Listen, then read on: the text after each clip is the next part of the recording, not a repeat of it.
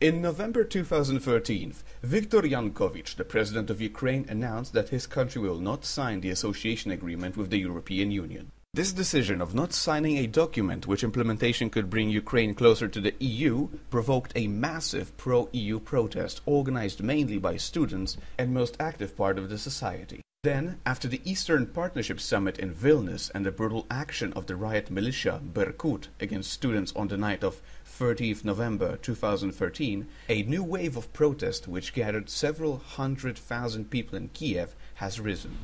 The decision of the Ukrainian authorities to use violence against the protesters on the Maidan makes it almost impossible to think about any compromise between the President Yanukovych on one hand and the leaders of political oppositions on the other hand.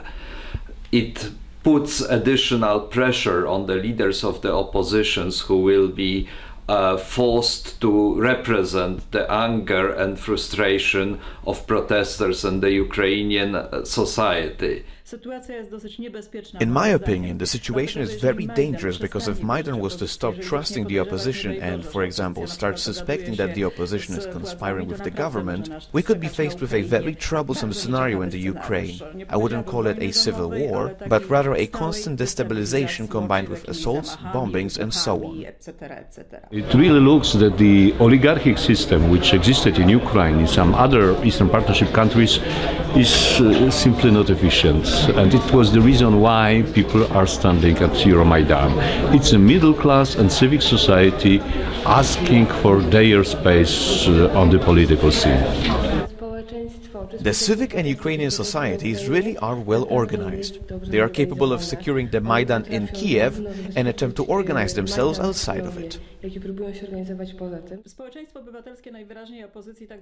It appears that the civic society does not fully trust the opposition, and I suspect that this is also somehow caused or provoked by the government. The government wants the civic society or Maidan to not trust the opposition leaders, and in turn, the opposition leaders seem to have problems with speaking in a unified voice.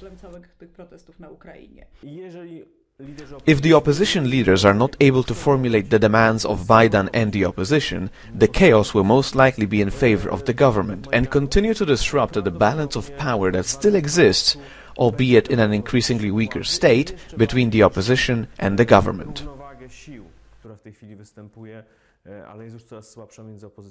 Really, opposition is trying to change the places with the authorities to start ruling, and society want to change. So there is some disconnection between them.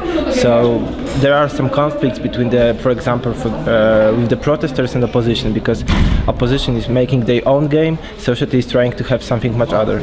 The civic society doesn't trust the political elites. The political elites are interested basically in pushing their interests on the national agenda, and the government is basically supporting the political elites, simply the oligarchs. So situation is dynamic. The opposition politicians in Ukraine, they already learned their lesson that without the support of the civic society, they can do nothing. The Ukrainian society is nowadays divided. On the one hand, we see these people who are supporting the pro-democratic changes that are protesting on Maidan, but on the other hand, we see the people who still support the Yanukovych regimes and they do not want any changes.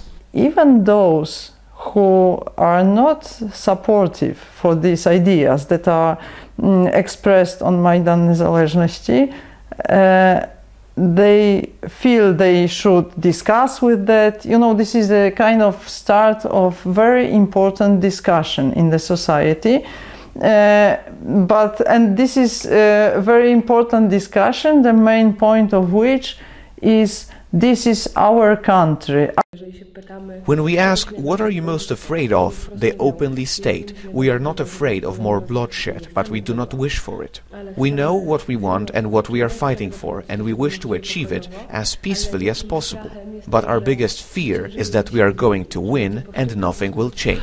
I believe that under present circumstances it is necessary for the European Union and other members of international community to impose whatever sanctions are possible on the perpetrators of the violence within the Ukrainian government and those who give them both political and financial backing, including the President Yanukovych, his family, and the oligarchs who support his power.